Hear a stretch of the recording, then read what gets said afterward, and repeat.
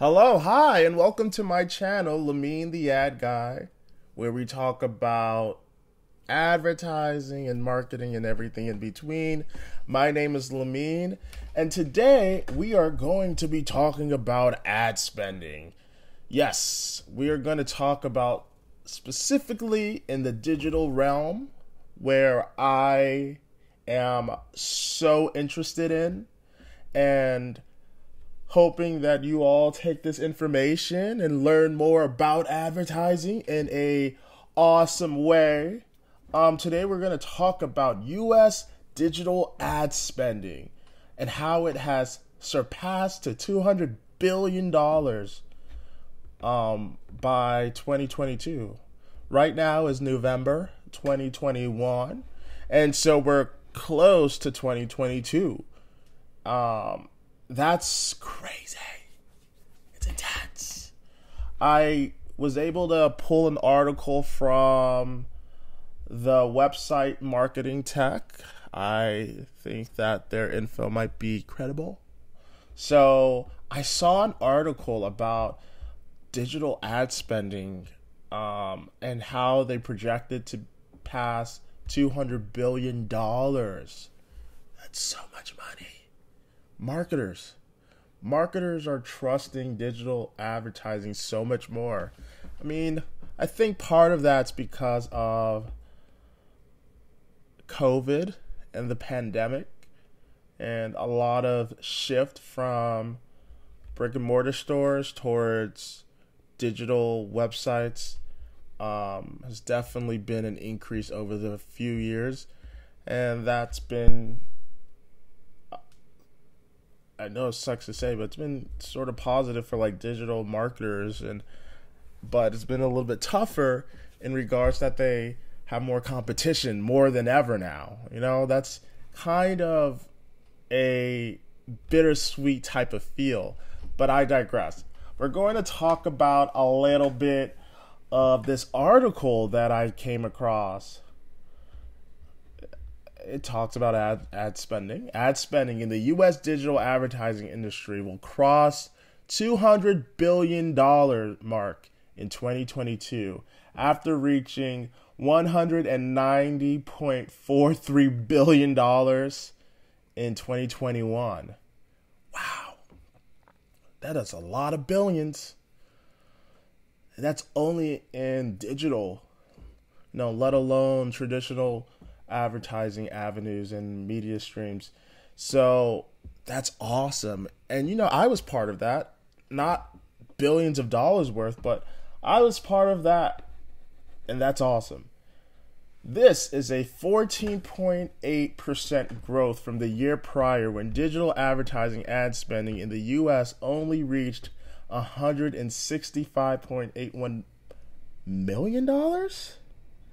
What? That's insane. That can't be right. Million? You're telling me, hold on, that digital advertising went from 165.81 million to almost 200 billion? What? Am I tripping? That can't be right. That's not right. According to data presented by WEDA-D in 2022, which is not the year yet, but I guess, in some ways, that's how people launch cars. They launch the year before it comes out. It's kind of weird in that way. The industry is set to surpass $200 billion for the first time ever, after a projected growth of an additional 10.7%. When broken down into four main segments, search advertising, which is what I do the most, is projected to have the highest spend in 2021, amounting to $78.5 billion, an increase of 17.8% from 2020. That's a pretty good increase. Seriously, that's huge. Banner advertising is projected to have their next largest spend at $68.78 billion after projected growth of 10.1%. Video advertising, which I am a big advocate of, I love video advertising, is projected to grow the most in 2021 with an expected 18.5%. I know. I believe that. Something about video is so entertaining. You know, it's being able to utilize that in advertising just like you would utilize that on television. But, you know, it's a different medium. And so the experience is different. And it's not just you watching television. You know, you have an opportunity to truly interact with users online. So definitely have a great strategy for that. In 2018, ad spending by device shifted from being desktop dominant to mobile dominant as digital advertising on mobile recorded a 54% share of all ad spend compared to just 49% the year prior. In 2021, share of digital advertising on mobile is projected to grow to 64%. And reach the 70-30 split mark sometime in 2024. Wow. Apparently people don't like desktops anymore. No, I'm kidding. People still like desktops. It's just more convenient. I guess people are spending more times on their phones than ever before. That's so wild, right? Ever before. No one is at the computer that long, you know, or maybe they are. I always feel like the office clerk or people that work in the office are using the computer and banners come out. So like the 70-30 split. But if you think about it, you know, you have 24 hours of the day, you're asleep for 8 of those hours, and then you have, I guess, 16 hours of whatever you're going to do. And if you're at a desk for, let's say, 7.5 hours a day, which is not that good, you know, everyone, it's good to walk around and let's not say sitting at the desk, even though I am technically sitting at a desk right now. Other people stand up at desks. Some people have yoga balls, but I'm not at my desk for 7.5 hours. That's intense. But I do use my phone, and my phone does show like a usage of how long I'm on it. So that could be an interesting take. You know, not everyone's the same, so their phone usage is definitely different. It's interesting that like mobile is just taking over. Everyone has a phone nowadays, especially the common consumer. We believe in the common consumer, right? You know, the person that loves the sales on Cyber Monday, or the person who would get up just to wait for that new product to be on the market, launch.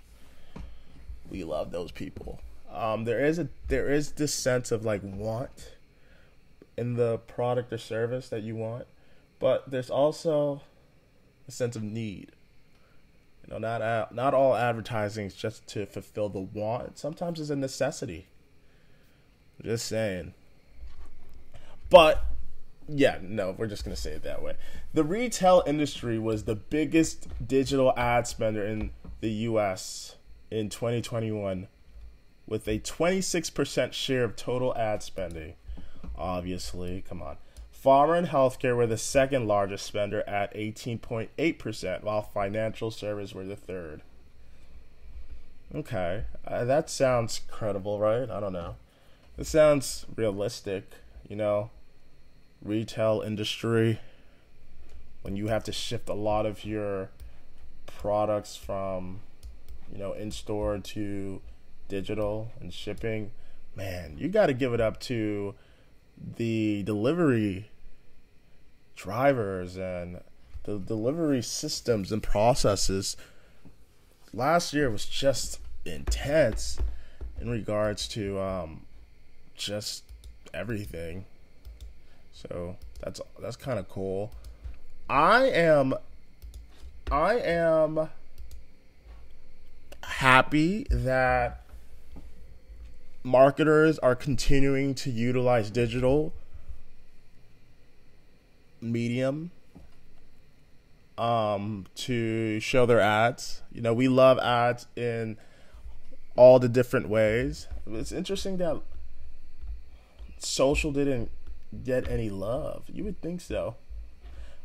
Maybe they consider social like digital banners, but that, I don't know if that makes sense.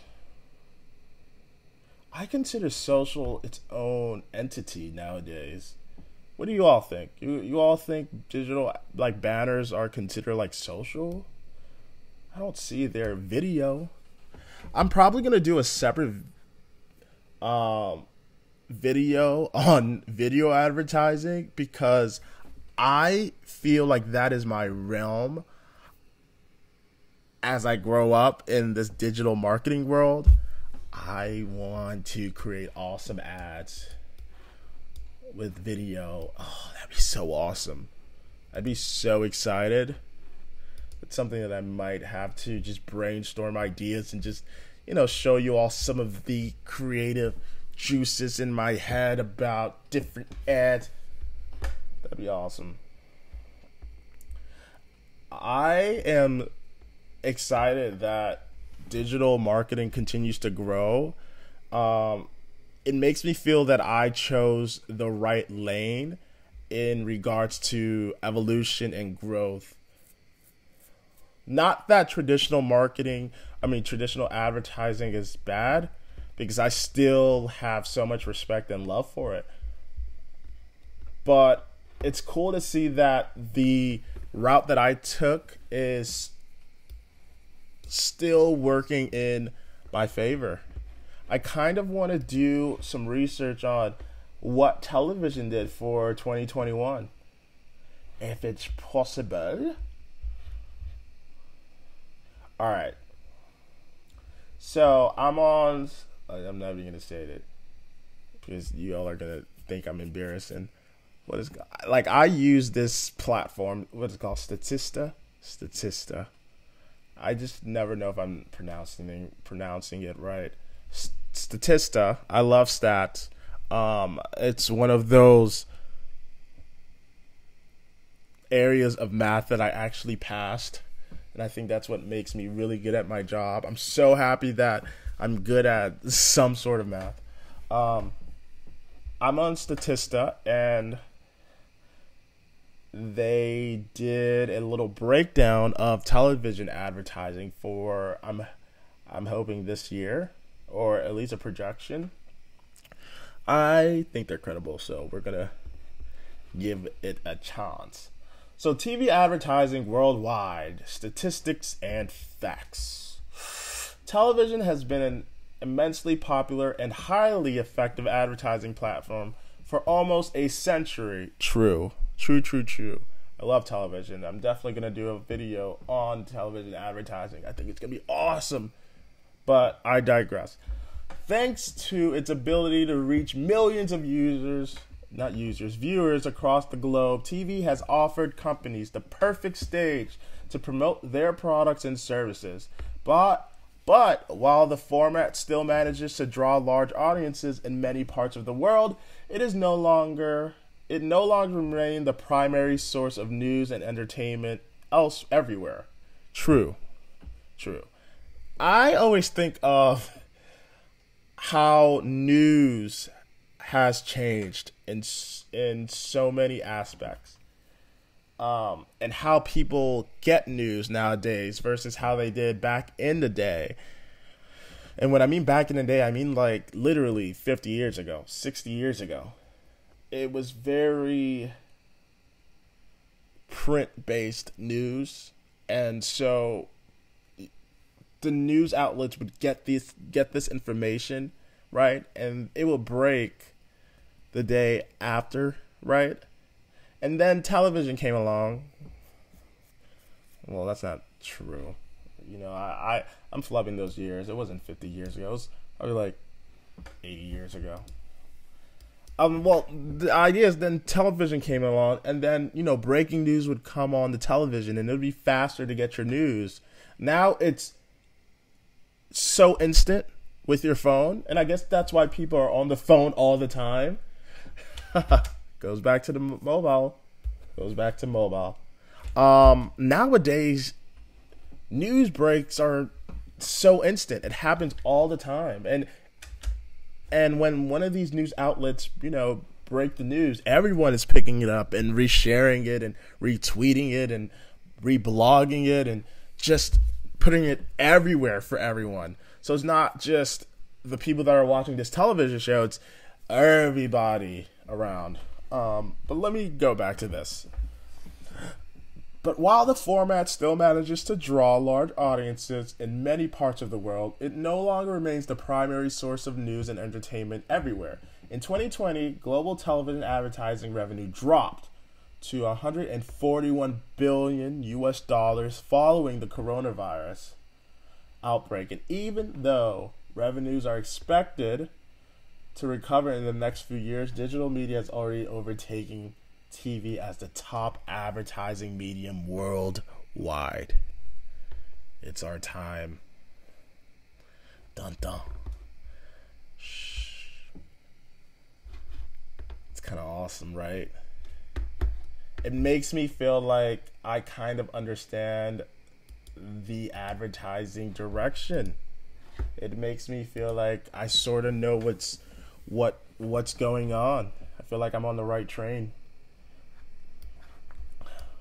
Like I said, this is good news for the industry that there is this shift from television towards digital. I love digital. If you're not into digital, I don't know how you're gonna, continue in a growing stage. That's not fair. TV and everything is still, still producing good numbers. It's just that this new way of getting information and news is so dynamic and awesome. I was gonna say fierce. Oh, that's cool. That's cool. That's some cool stuff. Wow. So I'm happy about the spending increasing in digital. It just makes me feel like it's starting to feel as the popular person in the class, and I just hope it doesn't lose its steam, and I hope that competitors, if you're a competitor, you're already on one of these you're already doing digital marketing one way or another. I just hope that you choose me to do your advertising. Make the process a little bit better. It's so cool, though. Competitors are probably going to be on all these platforms. Hopefully it doesn't get to a saturated place where the ads are unnecessary on each page. Like, let the ads make sense, at least. Let the ads and the content all make sense for the user. Give the user a great experience. I think that's what everybody wants at the end of the day. That when you do see a brand's ad being displayed on search or on a website or a blog or in a video content form, or on social platforms, it is relevant to the user. Everything's instant nowadays, and we're able to connect in such a different way than ever before. So it's good to see growth. That's pretty much it, peoples. Let me know what you think about the news. It's insane, right? It's awesome in a way too. And don't forget to like and comment under this video. All of that is awesome. Like, comment, and subscribe under this video. Bye.